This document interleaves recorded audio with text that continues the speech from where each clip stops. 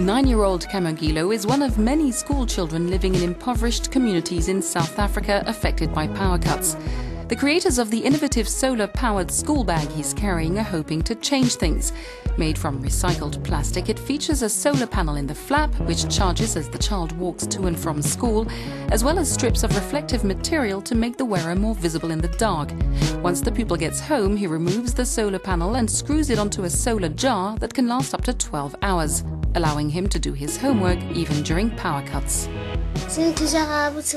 It helps me a lot because I use the lamp to read and do my homework, he says.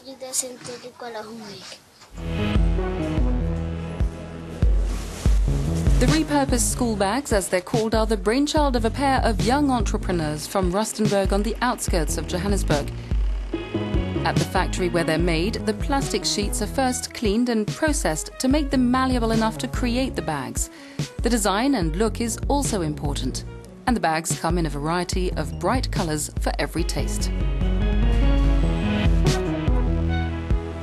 Very happy to have a school bag. I remember with the first handover, one of the kids cried, and he was like, yo, this is a bit emotional. The parents are coming and saying my child's able to do work, and teachers are coming back and saying homework is now being done, So I think we're affecting all spheres of a child's life.